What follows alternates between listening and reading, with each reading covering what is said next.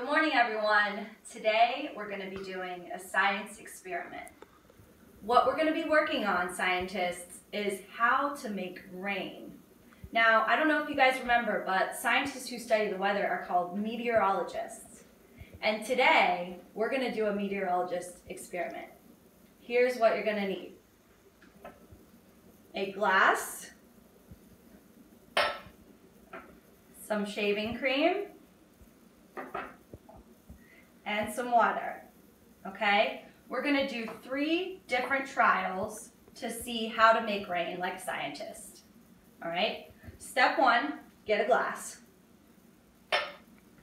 Step 2, fill it 3/4 of the way full with water.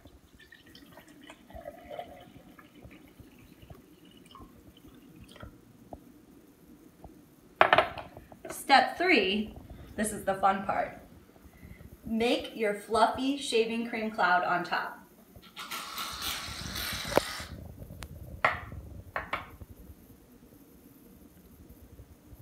The first test we're going to do is with food coloring, okay?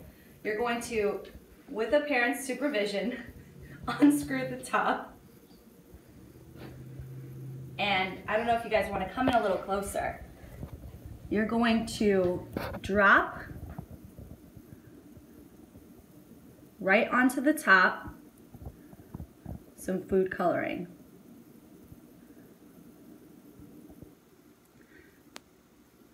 This is what happens with real clouds when it rains.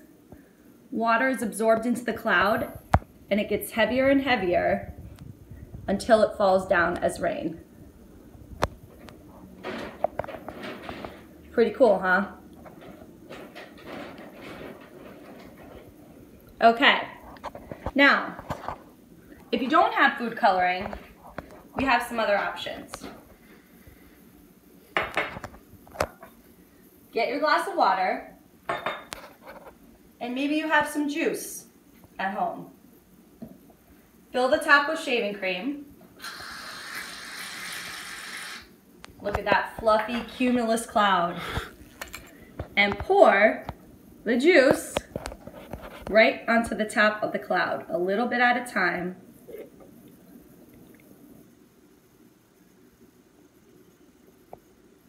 And you should see, as it gets heavier and heavier, it starts to rain down.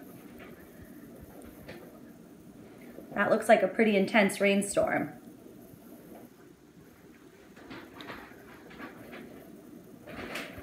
Okay, option number 3. If you order Chinese takeout a lot, like Miss Walsh does, you could use one of these packets of soy sauce. I know they always give you a lot of extra, okay? So same thing, get your glass with water, fill the top with shaving cream. Look at that beautiful cloud. And then take the soy sauce and pour it on top of the cloud.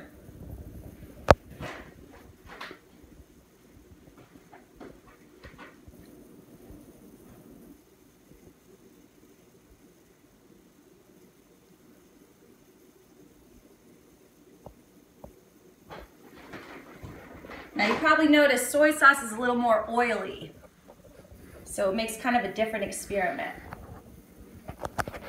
Pretty cool though. Okay, final option, all right? This is where we're gonna be a little bit of a mad scientist here. We're gonna take the red juice and we're going to add the blue food coloring to it. Now, before I do this, scientists, what do you think is gonna happen?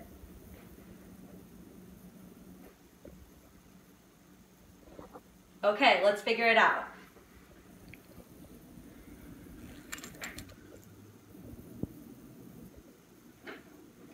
It's getting saturated, which means filled with water. It's getting heavier and heavier.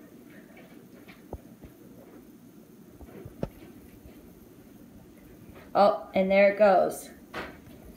You probably noticed that it's changing from blue to purple.